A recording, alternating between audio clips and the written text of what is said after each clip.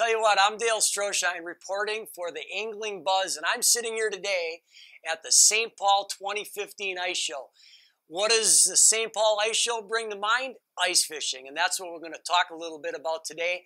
Door County, we got this great phenomenon that's going on up there, and it's the introduction of whitefish. For years, I guided up there in Sturgeon Bay on the Bay of Green Bay. Never even knew what whitefish were other than for commercial fishermen out on the lake.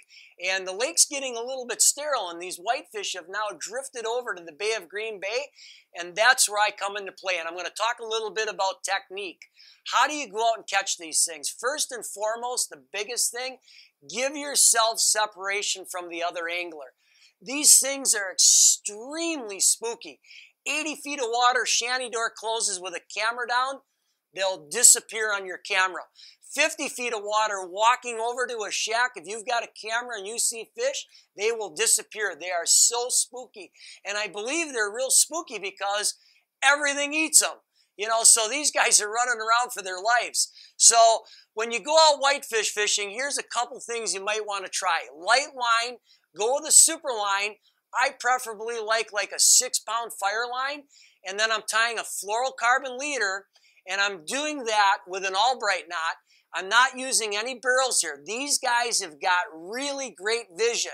So they'll come up and just study that barrel. So get away from any terminal tackle as much as you can. But the two ways you want to approach this, live bait, go over with wax worms, or the biggest thing, jigging shad wraps.